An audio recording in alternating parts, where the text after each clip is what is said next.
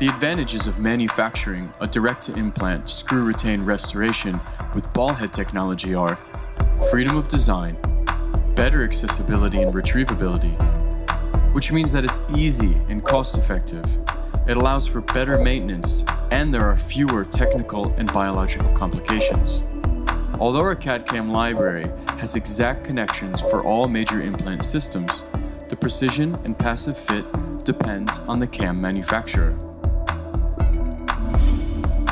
In cases of cemented restorations on screw-retained customized abutments, it's possible to achieve a clinical passive fit by first screwing the customized angled channel abutment to the implant, then cementing the restoration, and finally unscrewing the abutment cemented to the restoration.